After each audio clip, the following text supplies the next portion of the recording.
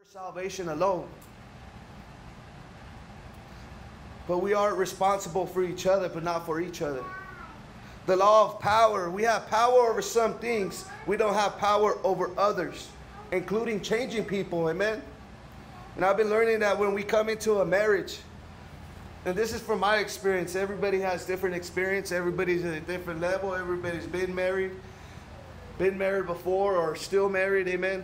But we come into a relationship, and first it's all sun and flowers. Sun and flowers, you know, you give her the sun, the flowers grow. But then there's things when you start to get to know each other. Amen. Certain things you want to change about them. Man, well, I don't like the way they do this. And it goes all the way down to our kids. We want to raise our kids the way we want them to be raised, the way I want them to behave. Because sometimes I think they should behave a certain way when I'm at a certain place. The law of motivation, amen. That's what we're going to hang on to right now. Law number 5, the law of motivation. Is that 5 or 4? That's going to be number 5. Oh, I missed it. Number 4 was the law of respect. Oh. The law of respect, amen. Who did that one? Brother Yeah, Jerry. Jerry. Yeah, Brother Jerry. The law of motivation. I'm going to read something here that the reader wrote. It says, Larry loves sports, all kinds, right? We know people that love sports. They're crazy for sports. His wife, Jen, loved Larry but hates sports. Jen loved Larry. Larry loves sports. Jen hates sports.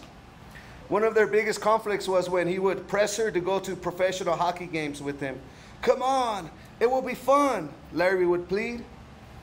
And we'll be together, right? That's the second thing. We'll be together. Come on, we'll have fun. And then he says, we'll be together. Though she didn't like hockey at all, Jen would think herself, God wants me to be loving, right? And I don't want Larry mad at me. Then grudgingly, check this out, then grudgingly, she would accompany him to the game.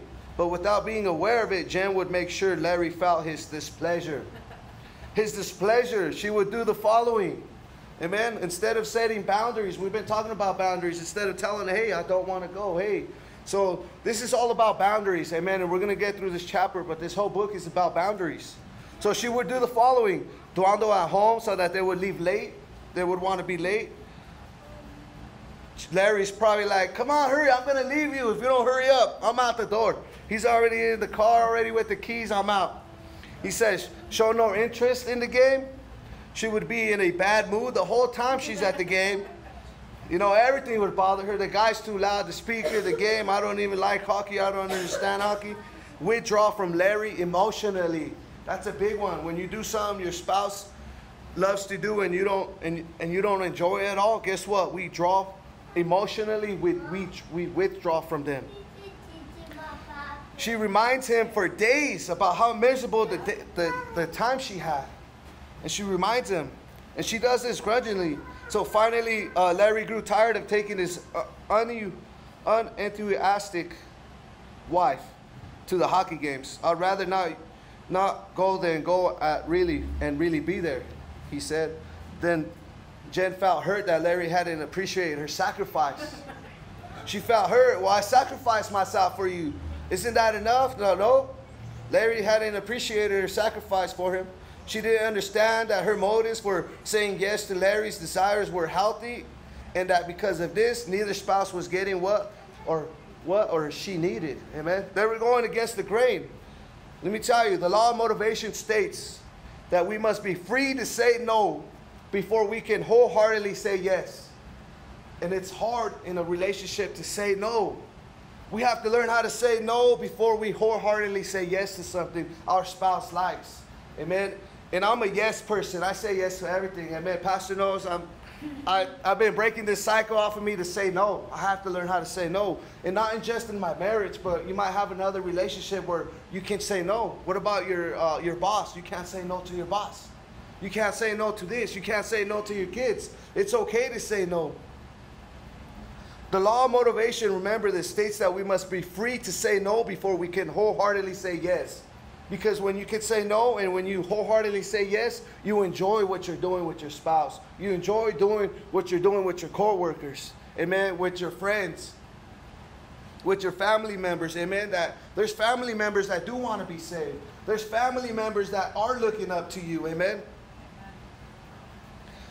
No one can actually love another if he feels he doesn't have a choice not to. Remember that. No one can actually love another if he feels he doesn't have a choice not to. Giving your time, love, vulnerability to your spouse requires that you make your own choice based on your values, not your fear. Remember that, based on your values and not your fear. Fear of what? Fear of losing your love. Fear of your spouse angry because you said no. Fear of being alone. Fear of being a bad person. You feel guilty because you hurt their feelings. Fear of one's guilty feelings. Fear of not reciprocating the love someone has given you, thus hurting his or her feelings. Amen. Fear of losing the approval of others. Fear of hurting one's spouse because of over-defining what his or her pain is. And we're going to go over pain. Pain is healthy in a relationship, okay? And this book breaks it down. Have you ever felt some pain? Maybe some pain has come into your life, amen? And we think it was caused by people or it was caused by the enemy, amen? But the Lord, remember, God won't change the circumstances sometimes until he changes our hearts. That hit me hard, okay? With me and my wife and what my wife's going through. He's changing my heart. I have to be understanding. I can't just be a man and try to fix everything all the time and have a solution. Amen. Today, I was humbled today. God said, you can't always find a solution for everything. As a man, I work different. I want to find a solution for whatever problem there is. I want to find a solution. And God said, there's no solution right now. Your solution is to listen to your wife and to be there and listen to her and be there. Don't tell her what she needs. Don't tell her what you need. She just needs you there.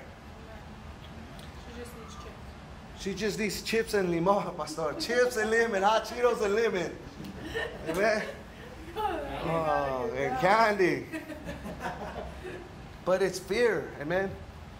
Maybe I have a fear, and the Lord's showing me this. I have a fear, and I still got to figure out what it is. What's my fear? Of not knowing what to do? The Lord's showing me. Maybe I have a fear of not knowing what to do, that finally I don't have an answer. Finally, I can't help her. And that's a fear that I have, and that's a fear that I have to say no to myself. No, you don't have the solution. No, it's not you that's going to fix the problem. No, it's not up to you. Amen. So the Lord's telling me no. The law of motivation, no. I have to tell myself no, even in marriage. Fear always works against love. To have to destroys the choose to. Amen. How many times do we have to do? We have to for our family. We have to for God. We have to for our boss. We have to do this. We have to do that. And our have to has to change to we choose to. I get to. I'm able to. I'm privileged to. Amen. Instead of we have to. Amen. We know that 1 John 4:18. Amen. Perfect love casts out fear. Amen. And the Lord is showing me perfect love through my wife and what we're going through right now on how to love her without having a solution. I think that's my biggest fear right now, and God's showing me right now is not having a solution for something. And God's like, it's okay. Maybe he's telling me, no, you don't have the solution. And I love this because this is not only about marriage. It's about relationships we have with others. It's about relationships. It's about ourselves. So God is moving, like Pastor said, God is moving. God moves through this. There is no fear in love, but perfect love casts out fear. Because fear involves torment. But he who fears has not been made perfect in love. And we're made perfect in love every day. Every day, because I believe every day we experience some kind of fear, some kind of something that we can't accomplish. As a man, I think we don't notice, but we have a fear of not accomplishing something that we had to do today. Say we have a task and we don't realize it, but God is showing me that sometimes I think I need to finish it because I have a fear of not finishing it, and I have a fear of me feeling less of a man than I am. And I believe that's my ego. My ego goes down a little bit because I couldn't finish what I said I was going to finish. If you struggle with any of these fears, work on maturing through them. Amen. We can all work through them. That's why this book is set on boundaries, so that they do not control you and rob you of your boundaries. Remember, we have boundaries, and we could say no to our spouse when you don't want to do something. You don't feel like it. I'm tired. Remember, it's not what you say, it's how you say it. And we're going to go through that in a minute. To extend that you are free to say no, you are free to say yes to something your spouse wants, right? You have a choice to say yes, and you have a choice to say no. This is why sometimes in marriage it is good growth practice to say, I can't wholeheartedly say yes to this, so I'll have to say no this time. I can't say yes to this right now, but next time we can talk about it, and then maybe, hey, we could say yes. It could be on whatever it is, many occasions, amen. Maybe it's with your brother, maybe, it's with a family member, maybe it's with your kids, maybe it's with your spouse, amen. God works in many ways, but it says no, I could say no. Not this time, but next time, amen. I got to say, sister, I can't help you this time. I'm always there for you, but this time, I love you wholeheartedly, but I can't do it this time. Next time I'll be available. And that's how it is. We could say no. It's okay to say no in our marriage. Okay, that's a boundary. It's not saying I don't love you, I don't want to do what you want to do. It's a boundary. The law of evaluation. Amen. I always tell my wife, go with me. When I got to do an oil change or something, go with me, let's go. Let's go with me. No. But hey, lately she's been going with me. That's cool. I'm fixing cars. She's in the house, boom, and then we're still there, and we leave together. Amen. So there is a boundary there. The law number 6 is the law of evaluation. The law of evaluation. This is another story, okay? The writer writes, he says, Trent was at his wit's end. His wife, Megan, had once again run the credit card over the limit. Whenever she had a problem or felt down, shopping seemed to lift up her spirits. Man, shopping, huh? Shopping. Hey, I feel bad. I want to go shopping. I'm going to go shopping. Hey, he left. I'm going to go shopping. Hey. Left the wallet right there. Don't need to leave. That's what I said. You don't need to leave. Just go on Amazon. Wow. Megan didn't see her spending as a problem. Okay? It could be something else, but spending is a problem. We'll pay it off someday. She realized and rationalized. It's just a loan. Trent, however, feared that their financial state, yet always try to work harder to provide money, always trying to work harder to make more money, hoping this would solve the problem, amen. Sometimes making more money doesn't solve the problem, amen. It's the way we spend the money. It's the way we handle the money, amen. We can make a lot of money just by not going out to eat, believe me, it could rack up, boom, boom, boom, 500 a month extra if we didn't go out to eat all month, maybe 1,000 for some of us. I'm serious. When I asked Trent, the writer says, if he had considered canceling the credit card, he reacted quickly. I couldn't do that. No, not my wife. I can't cancel that credit card. He said, you don't know her. That's how hard her life is. Everybody needs an outlet, and you should see her face when she comes. She's just beaming after she shops. She's happy, Hey, money costs, what they say. Money's happiness, but that's not the way to go, amen. That's the world. What would she feel if the card was canceled? The writer asked him. Tears welled up in Trent's eyes. She would be really hurt. He said, she never had anything as a little girl. Grew up dirt poor. Taking away the little she has now would devastate her. I just can't do that to someone I love. I can't do that. I can't take my wife's credit card for her. She grew up poor. Trent struggled in his evaluation of Megan's pain. He knew how impoverished her life was. Amen. So he used that as an excuse. I can't do that. I can't take that. So check this out. Trent confused two very different ideas. Okay? Pain and injury. Pain and injury. She confused the pain and injury. Okay? Megan felt no pain when she shopped extravagantly, yet the marriage was being injured by her impulsive and Trent's passivity. She wasn't feeling hurt, but a great deal of harm was being done. Amen. So there's a difference between pain and injury. Without her credit card cushion, Megan had to deal with these issues and credit card seclusion, and she began maturing. Amen. She was in pain, but she was not being injured. In fact, she was healing. Right? She was healing from not having nothing. So she felt that she had to have something in order to feel that, because she never had anything. So that feeling, amen. And with the pain is helpful in our lives. Amen. How many of us sometimes think that we're going through some pain? Amen. Pain is growth, right? What do people say? No pain, no gain. Is that what people say? No pain. Let me ask you a question. You know, Pastor talks about lifting up weights. We know about lifting up weights. When do you get the most growth? When you're going up or when you're going down? Anybody know? It's when you're going down, because you're holding the weight, right? So you're holding the weight down, and as you go down, that's when the pain starts occurring. That's when the muscles start breaking down, because you're going down and you're holding the pain, right? So sometimes in our lives, God causes us to what? Causes pain in our lives, amen? And it's not from others. Amen. It's not from the enemy, but we got to see this in the spiritual sense, that God, amen, not to hurt us, but he says that he will break us. He will break us and shatter us into pieces. And what? Guess what? His word says that he will put us back together. Amen. He will put us back together. But sometimes in our lives there's pain. And pain causes growth. She was healing. It brings healing to us. There's certain pain that brings healing to us. So there's a difference between pain and injury. Just because someone is in pain doesn't necessarily mean something bad is happening.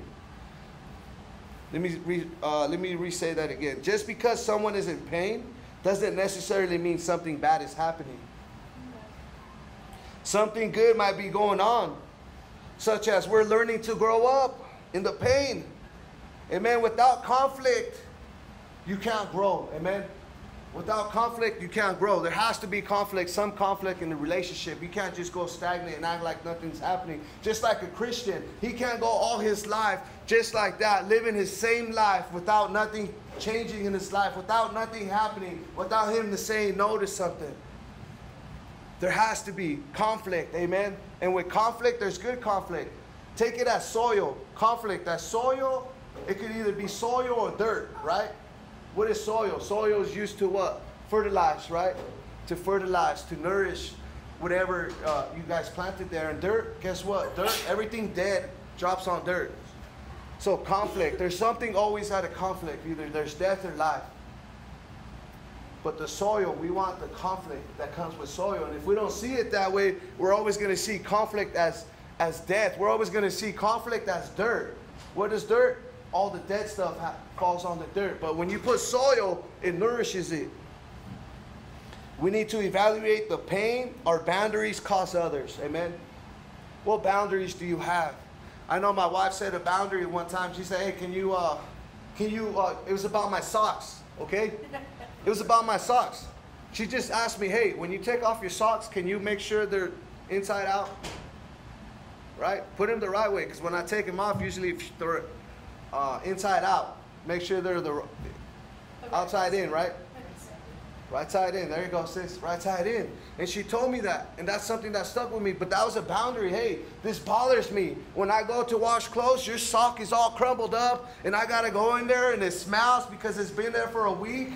And it's all smelly and it came from your boot.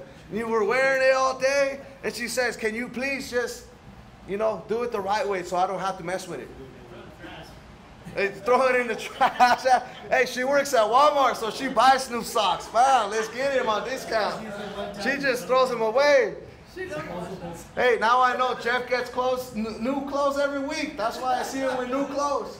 Throws his clothes away and buys some new clothes, huh? She buys some clothes. Buys some new clothes. Hey, wow. Hey, man, see? Jeff is blessed, Teresa. You got to see the good side, man. I'm a good wife. You see that? You gotta see it the other way. So cool. What if you came home with a new outfit?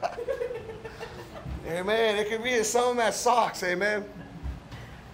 But we use boundaries, amen. That's something that stuck with it. Hey, I told her, hey, we pick up your clothes, I pick up my clothes. Sometimes I slack on it, but guess what? I try to remember to pick up my clothes and throw it in the hamper. You know, pick up in the hamper, amen. Man, Jeff is blessed. New clothes, huh? Every week. Oh, it's altar call, Teresa. We're gonna go straight to altar call. Amen. We're gonna get through this. Amen. We're gonna get through this. Do they cause pain that leads to injury? Amen. Do your boundaries cause pain that leads to injury, or do they cause pain that leads to growth? Amen. Injury or growth? There's two different ones, okay? And there's healthy to set healthy boundaries. Amen. There is. Sometimes we keep it all inside, and guess what? Just like this next one, we blow up. We blow up at the last minute. We hold it in, and it just stays in, and it builds up, and it builds up, and at the last minute we blow up. And you're like, wow, where did that come from, babe? Or where did that come from? It's like, man, I've been trying to tell you forever, but it just came out now. Certain situation. Amen. But remember, it is unloving to set limits with a spouse to harm him. Amen. We never want to harm your spouse. If anything, we're the Christians. We always want the best for others, the Bible says. No matter what, we want the best for others. As Christians, we want to see the best in others all the time. Amen. Somebody can do the right thing 9 times. Somebody can do the right thing 9 times. And that 10th time, he did it wrong. That's all they see. You did this wrong. You did this wrong. What about the other 9 times? How come I don't get credit for that? It's just... That's the only thing they remember is that one time you did. Amen. That only thing. Oh man, you messed up. And what about those 9 times I did right? Man, you remember? I remember. But what about those 9 times? You know, that's how we are. We're human beings, man. We're without God, man. We're evil. I'm telling you. Without God, we can hurt people. Without God, we could be hate. We could have hate in our hearts. We want to harm people. God's teaching me, amen. In the world I was growing up, what was the golden rule? Treat others the way you want to be treated. Amen. The Lord's helping me. He's like, in my mind, I'm like, treat others the way they treat you. And I'm like, no, that's wrong. That's wrong. And the Lord's helping me. Man, that is so wrong at work. I do it all the time. Treat other people the way they treat me. And I'm like, wow, that is so wrong. And the Lord is teaching me. You don't treat others the way they treat you. You treat others. Amen. You treat others like Christ would. You treat others like Christ would. That's when you put Christ on. Amen. Number 7. All right, we're going to get through this. Number 7. If you guys get tired, stretch, stand up. Amen. Do some jumping jacks. We're going to get through this. Amen. All right, the law of proactivity. Proactivity. All right, we're going to read another story, quick story, okay? Eric and Judy had been married for 11 years and they felt their marriage was solid. Solid. Felt like their marriage was solid, like Pastor Solid. Said, however, Eric, on the other hand, was sarcastic with Judy when they disagreed, being sarcastic. How many men in here are sarcastic? Nope. Nobody? Nobody's sarcastic? Wow, sarcastic, he said. Oh. Oh, okay. Oh, okay. The ladies. How many ladies then are sarcastic, huh? Sarcastic. They're always sarcastic when they disagreed. He would lash out in semi-humorous ways. You know, he was hilarious ways to win his point or to show her his anger with her. Judy, on the other hand, was quiet and compliant all the time. When Eric was sarcastic and hurtful, she would take it silently, attempting not to sink down to her husband's level. But the feelings didn't go away, and they built up for years. Remember, they were married for 11 years. One night they argued, and Eric needled Judy as usual. Out of the blue, she exploded in anger. She said, "Stop it, stop it, stop it. I'm sick and tired of your immature hatefulness, and I'm not going to put up with it anymore." So she put her foot down. She yelled for a while and then stopped. She yelled for a while, so she probably said other things, amen, that I can't say. It keeps going and going. Use your imagination. And then she stopped. They were both in shock. She was in shock and he was in shock. As neither Eric nor Judy had seen this part of her before. They've never seen that part of her before. Judy felt horrible as she were a bad person. Judy had been keeping away from some truths she needed to express. Amen? How many of us sometimes hold some truths that we need to express to our spouse? We need to express to others. And we hold it in. That's why this boundary book is very, very, very helpful. And God is showing us something. Amen? Through these boundaries. Let me say this again. Judy had been keeping away from some truths she needed to express. Right? She needed to express it. Protest against Eric's hurtfulness. These truths finally bubbled over an intense reaction. Like a volcano. Boom, it came out. Judy's boundaries were reactive boundaries. Had Judy been less compliant long ago, she would have sat down with her husband and said, honey, you have a mean side. And it makes me distant. It makes me distance myself from you. I love you, but I won't subject myself to this treatment. I want you to work on this issue with me so that it doesn't happen again. This approach is proactive rather than reactive. Amen. Proactive in our marriage. Amen. To be able to set aside our spouse. Amen. And we've been learning how to talk to our spouse. Talk to your spouse. Hey, this is what's going on. This bothers me. Or hey, I need to know this something, but we need to talk to our spouse. We need to talk to our kids. We need to communicate. Amen. Be proactive in communication in our relationships. Instead of blowing up in the last minute. This approach is proactive rather than reactive. Telling them how it is up front.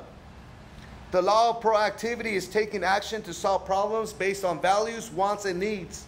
Proactive people solve problems without having to blow up. Woo. I'm going to read that again. Proactive people solve problems without having to blow up. They are their boundaries, so they don't have to do a boundary as often as reactive folks do. Amen? We don't blow up on certain situations. We're able to talk about them. Proactive, be able to talk to our spouse, be able to talk to our sons, be able to talk to our daughters. Amen, I got to be more proactive, amen, with my daughter. More proactive instead of treating her the way she treats me. And the Lord's been teaching me that. The way she treats me, I hit her back. I hit her back with that same attitude.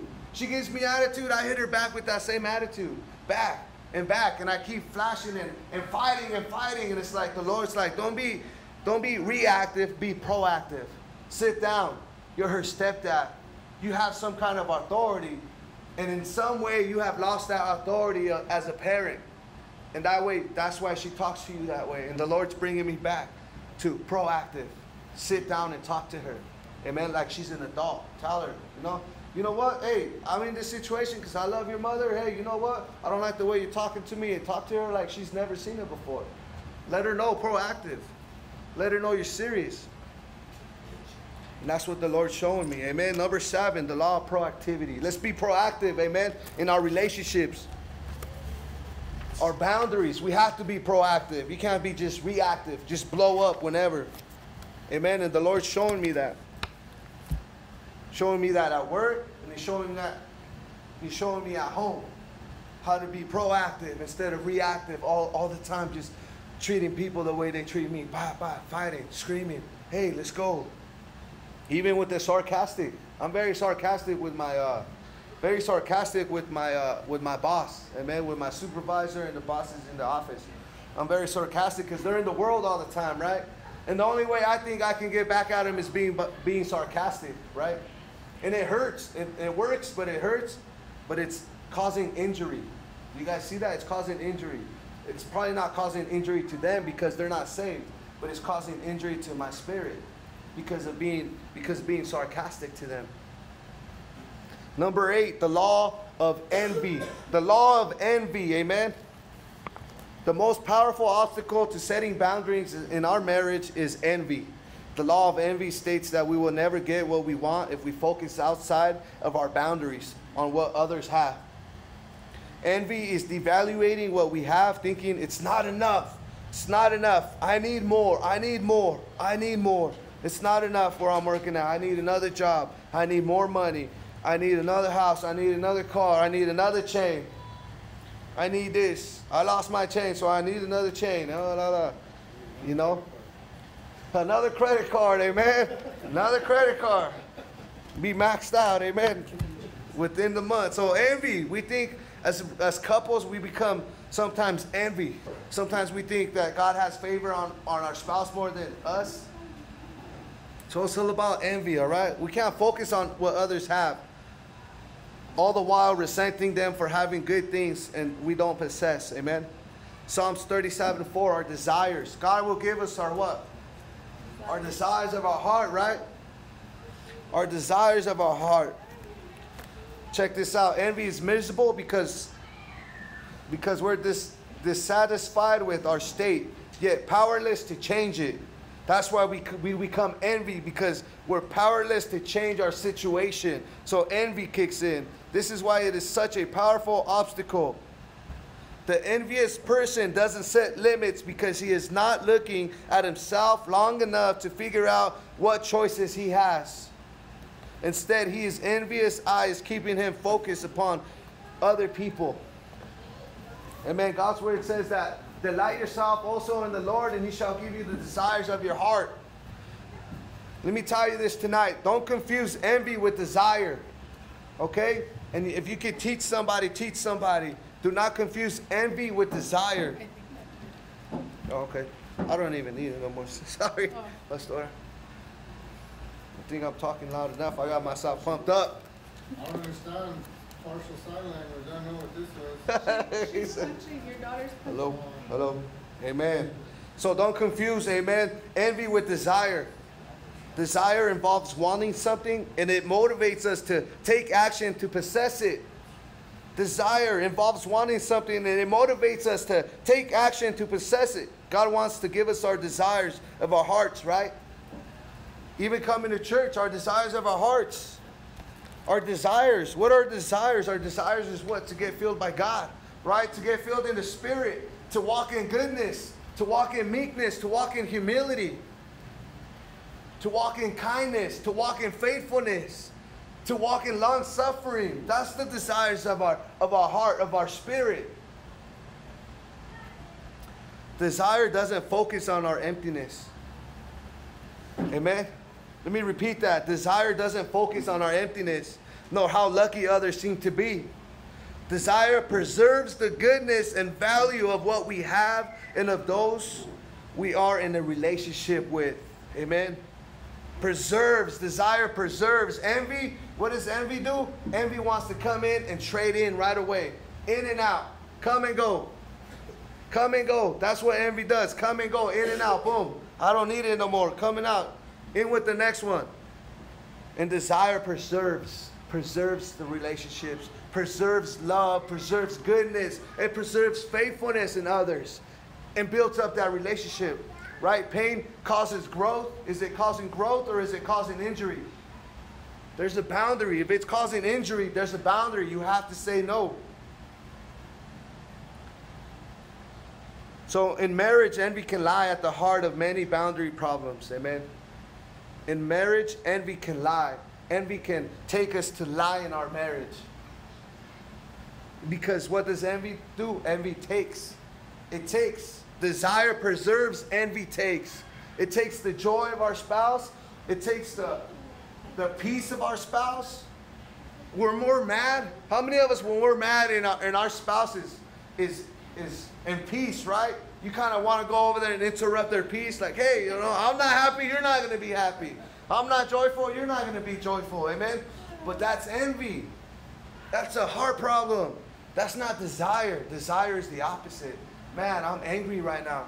I don't want to go because I'm going to explode in front of my family. I want to get away. I want to go in the presence of God. I mean, I want to get rid of this envy. I want the desire to preserve, desire, the goodness, to have peace, to calm down before I go into the house. Why you stay in the car so long, brother? Just listen to the radio. You don't got a radio. I don't got it. Amen. Expose it, Lord. That's why we're up here. Expose it. Expose anything. Amen. In the darkness. Wow. Amen. God is so good. Amen. We're going to go to law number 9. I said we're going to ride this train home. We're going to get through this. Go to the next chapter. The law of activity. The law of activity states that we need to take the initiative to solve our problems rather than being passive. Have you ever noticed how some couples are divided into active spouse and the passive one? Amen. One's active and one's passive. One spouse takes more initiative, sets goals, confronts problems. The other waits for his spouse to move first and then responds. Amen. So are you proactive? Are you active or are you passive? It's just a question. You got to raise your hand. Are you active or are you passive? Do you wait your spouse to take charge, to make responsibilities, to make certain choices? Or do you make choices on your own, knowing that they're aligned with your husband? Say your husband's not here, you got to make a choice. Are you going to make that choice? Or are you going to wait till he gets back a week later and be like, well, how come you didn't make this choice? I'm like, I was waiting for you. I'm like, you should have made that choice. You already know what I would have done, right? So are we being active or are we being passive? We got to be active. Amen. The law of activity, it's called. Number 9, the law of activity. All things being equal, active spouses have an edge in boundary setting. Taking initiative increases one's chances to learn from mistakes. We learn from mistakes. We got to be active.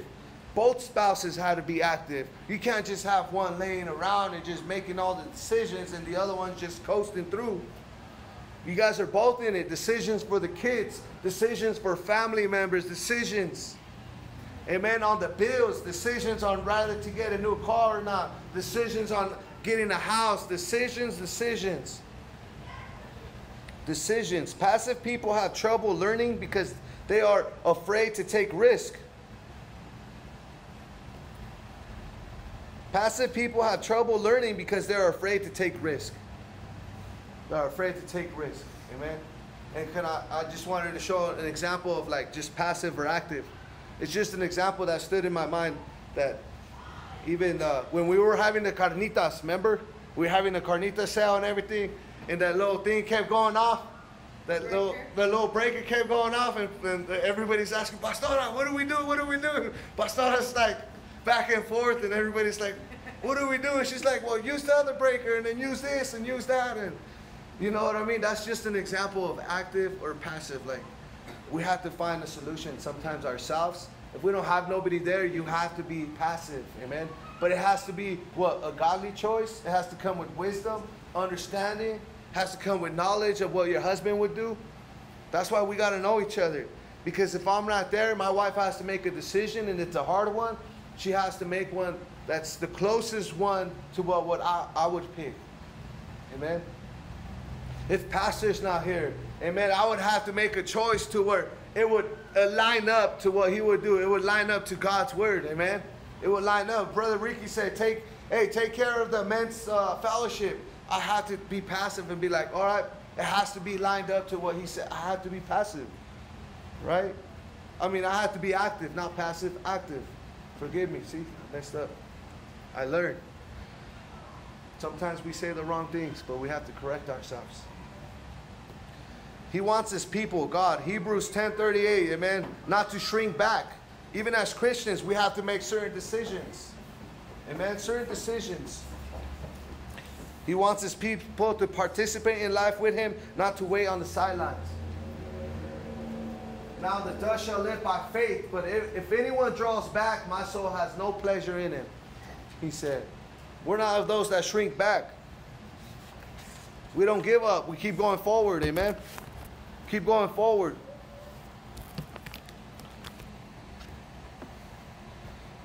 When one spouse is active and the other one passive, several problems can occur. The active spouse may dominate the passive one. And there's always a dominant. The active spouse may feel abandoned by the passive one. The passive spouse may become too dependent on the active one's initiatives. The passive spouse may resent the power of the active one. The passive spouse may be too intimidated by the active one to say no. Intimidation. When both spouses are active in boundary settings, when they both speak the truth, when they both solve problems, when they both set goals, they will both grow. Amen. They will both grow. And that's what we're here for. We're here to grow in relationships. It's a marriage seminar, but you know, You can use it as a relationship with your kids, with your spouses, with your boss at work, with a friend, with a coworker, always to grow. We're the Christians. We're the ones to grow all the time. We haven't reached the goal. I'm not there yet. I'm not that far in my walk, he said. Remember that preacher said, I'm not that far in my walk. You tell me when you're perfect. But we're always to grow. Amen. We're always to learn something. We're always to humble ourselves and to be able to grow every day as Christians. That's what we do. Walk in humility, be able to grow. Always seeing the best in others. Law number 10. Amen. We're taking us home. Home run. Home run. The law of exposure. The law of exposure.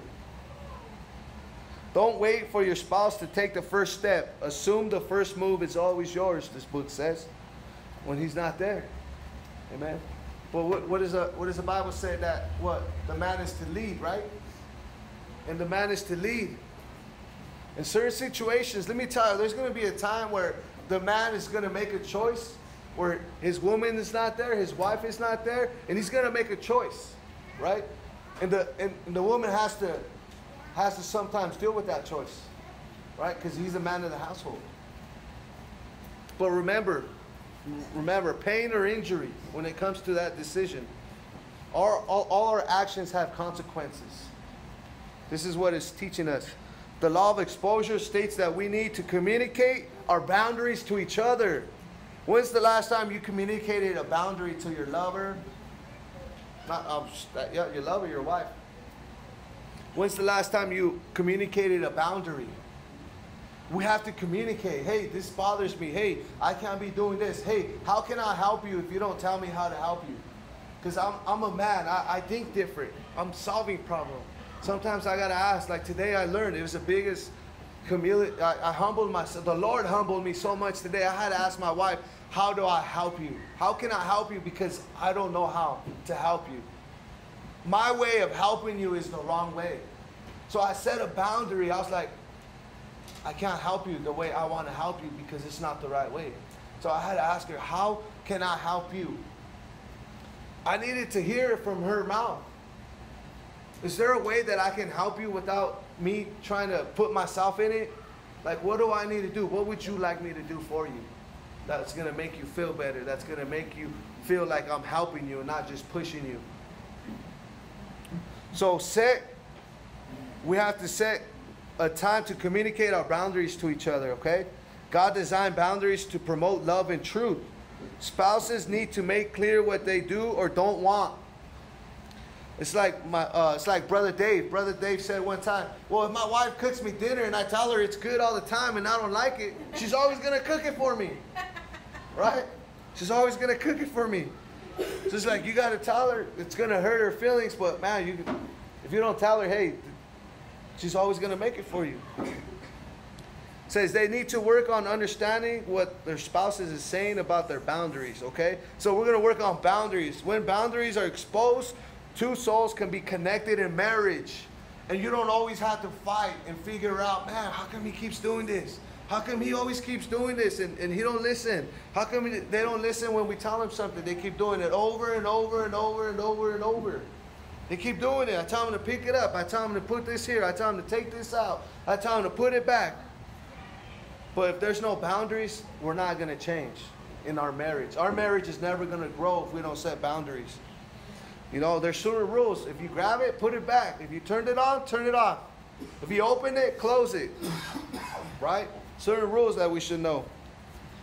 But when boundaries are unexposed, check this out. When boundaries are unexposed, spouses are less emotional or less emotionally present in marriage. They shut off. Marriages are so shut off right now because of what the world is teaching. They're not teaching about what God is saying. Amen. What is God saying? You guys are one. You guys are married. You guys are one. Divorce doesn't exist. You guys got to work it out. Go to your pastors. Amen. Go to the church. Divorce shouldn't be on the table, but it should definitely be on the bottom of the list. Way at the bottom. It shouldn't even be on there, but some people, that's what they end up doing is divorcing. But we don't believe in divorce. Right? We don't believe in divorce. Amen? Well, it should be at the bottom. Amen. So we got to be together. We have to be in the relationship together, whether it's with your son, whether it's with your daughter, whether it's with your spouse or your co-worker, but we have to be in the relationship. There has to be boundaries. Amen. There has to be boundaries. All right. When we expose our boundaries to the light of the relationship, all right? What's in the darkness must come out to the light. What's in the back of the closet has to come to the front of the closet. When we expose our boundaries to the light of relationship, we can be fully connected to our spouses. Is that what we really want to do, right? I really want to be connected to my wife. I really want to be the one that talks to her forever, for an hour and a half, like she would talk to her friend. I want to be the one talking to her like I would talk to my friend at work. I want to be the one to where we're connected. I understand her. I understand what she's going through. And that's where God's taking me. I think He's taking me to that point. And I know He's taking me to that breaking point to where I'm starting to understand my wife. That we are different. That she thinks different from I am. If I say it this way, she's going to do it a different way. Okay? It's okay when people do things a different way. It doesn't always have to be your way. It doesn't have to be our way. It's okay when people do it different. It's like stack these blocks, right? And your son stacks them a certain way. And you're like, no, do it over. Because you want him to stack it a certain way. But it's like, no, he's stacking it different. Because that's how his mind is comprehending right now. This is the way he stacks it. And we have to understand. We have to understand that we're different. And we have to be okay with the way they stack the blocks. With the way different other people work. We can resolve problems and we can take a stand to actively love our spouses by risking conflict for the sake of our relationship. If there's conflict, we can't run from it. Amen. I learned. God showed me you can't run from conflict. You have to run to conflict. Amen. What do the buffaloes do? The buffaloes, they're different from the cows. The cows run away from the storm. You know what the buffaloes do? The buffaloes run into the storm. They run into the storm. Because they say, I'm going to get through this faster if I run through the storm. I'm going to get to the other side. Because the cow, he's always running from the storm, and the storm's always chasing him. So guess what?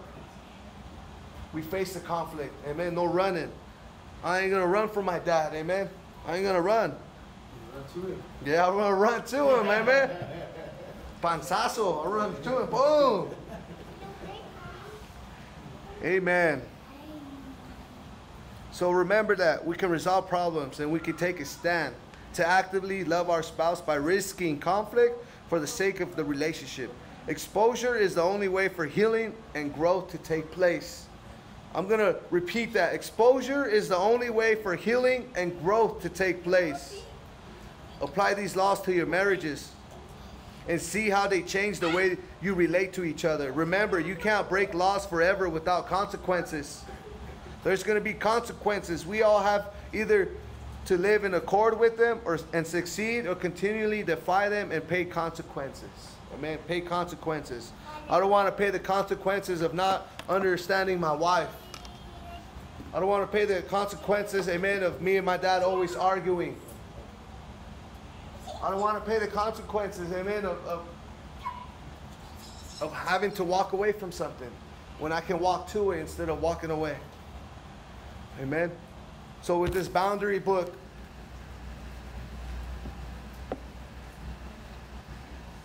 it's been really good if you apply the boundaries, and God's been taking me through it, setting boundaries, asking questions, asking my wife questions more recently.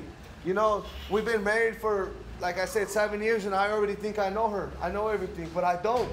There's always more to know to your wife by asking questions. Amen. And we can ask God questions. Amen. When's the last time you asked God a question? Amen. Don't forget, you have to ask God questions. He wants you to come to Him. He's our Father. He wants you to come to Him. Come and ask me, how do I handle this situation? I got to ask Him a question. Lord God, how do I handle this situation, Lord God, when I don't have the answer? God's waiting for us. Amen. That's why this altar is here. We have questions that we got to ask him. Why am I not that motivated? Why am I not this? Or why is this happening? Why don't I have the solution? And he will answer you. But the Bible says we have not because we ask not.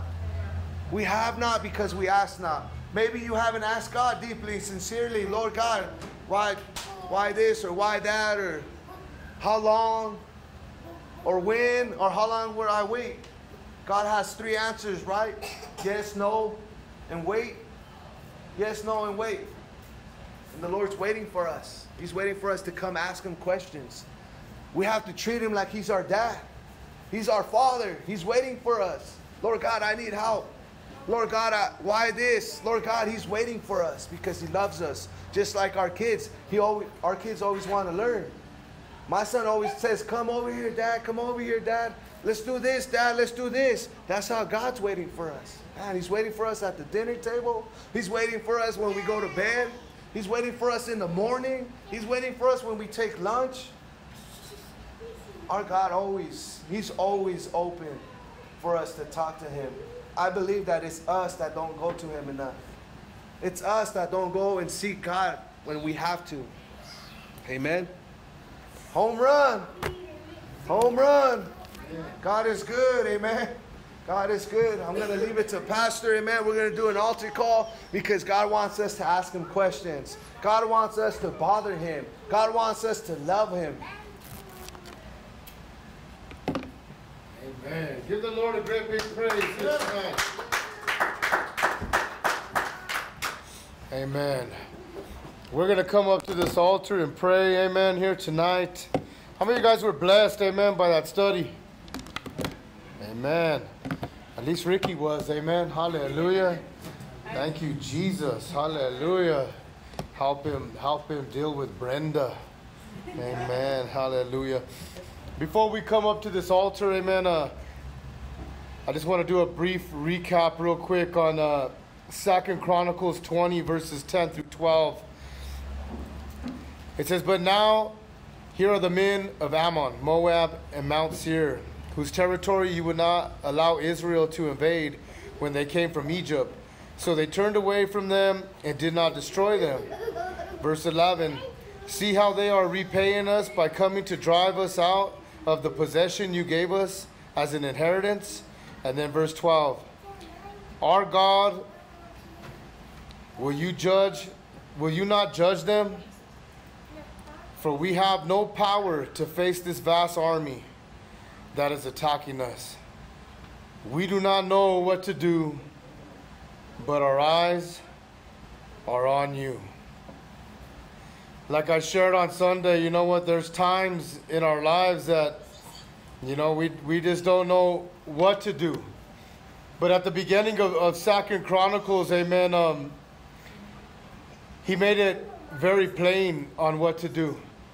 You know, first he said to assemble, amen, to assemble the brethren most importantly, amen. I think that's something that a lot of people don't do. When things are going on, they gather around family members or they gather around, you know what, other individuals, but they don't gather around a body of believers, amen, which is so important because we need to gather around each other, amen.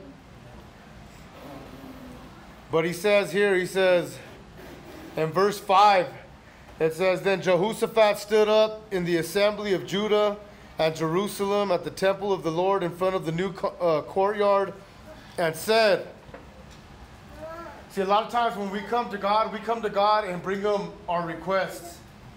God, you know what? This is going on. You know what? God, this is how God knows all things. And one thing about Jehoshaphat is that he knew the power, amen. He knew the key, amen, in recognizing God. So he called the assembly together, amen. The assembly came together, but the first thing that he wanted the assembly to know, it's not about our problem. You know what? It's not about our health. You know what? It's not about a healing. You know what? It's not about any of that. And what he did is he said, Lord, the God of our ancestors, are you not the God who is in heaven? Why? The God of our ancestors speaks volumes.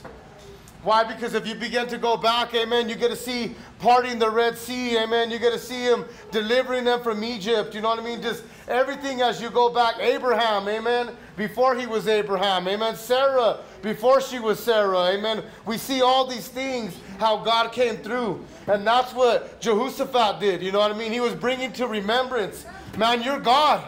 You know what? And you're able to do all things. You know what? You're the God of the heavens. You know what? You're the God of all mankind, Lord. You're mighty. You know what? You're in all your splendor. You're holy, Lord God. And you're more than able, Lord God, than any problem or any situation that I have in life. And see, and that's what we got to do when we come to God. See, God wants to answer our prayer. You know what? The Bible says, like Brother Misael said, he wants to give us the desires of our heart. You know what? God is more than willing to give us, you know what, more than we could ever imagine or even believe. But the thing is, you know what, he wants us, you know what, to recognize him. You know, I think a lot of times Christians don't recognize, you know what, who God is. You know what, they don't remember, you know what God did for them. And that's why so many Christians, you know what, they complain. So many Christians, they grumble. So many Christians are unhappy. So many Christians, you know what? They want what somebody else has. You know what? So many Christians, you know what? They just don't know. They don't know the goodness of God. The goodness of God. Man, the goodness of God goes with us everywhere, church. And I like with the boundaries and that lesson tonight, you know what, on those 10 things, you know what, it's okay to say no sometimes, you know what, it's okay to say yes, you know what, and it's okay to say wait. It's okay to say wait. But how we said in the healing, in that healing, you know what, not saying nothing, you know what, but having a boundary. You know what? Being able to sit there and listen and hear what's being brought forth. I was talking to my wife and I was talking to another friend of mine, but the Christians are so, you know what, soft-skinned these days. Man, anything, you know what, it's like, man, you can't say anything. You can't even burp or something, you know what, and somebody gets offended or somebody gets mad, you know what, that hurt my feelings, or this or that. Man, we need to get some thick skin, church. Thick skin. Man, remember when we were younger, you know, when somebody be able to call you a name, and yes, it would hurt, but you know what, you would still be able to move on with life, you know what, you would be able to forget about it and just keep on going, you know what, that ain't nothing. You know what, nowadays people are so, you know what, thin-skinned that, man, you can't even look at them. Man, you can't even look at them and right away they get all hurt or offended or something. You know what, you were looking at me with eyes of anger. You're like, no, I was tired. Amen, you know what, but we're going to come up here and we're going to pray tonight, amen. It's such a blessing to be able to go through lessons, amen, and studies, as well as, you know what, have a preaching of the word and a gathering, amen, of the body of believers, amen. I don't know about you, but you see them? I see them, amen. They're all around, amen. They're here, amen. The thing is we got to realize is that, you know what, there's angels all around us, church. There's angels all around us, amen. And you never know when you might be entertaining an angel, amen. What if there's angels there? There is, amen. But angels in here right now, amen, and they just were enjoyed by hearing that word, amen. And now they're going to get excited, amen, because we're going to come up here, amen, and we're going to break before God, amen. God bless you guys here tonight, amen. Let's come, you know what, give God our hearts, amen. God bless you.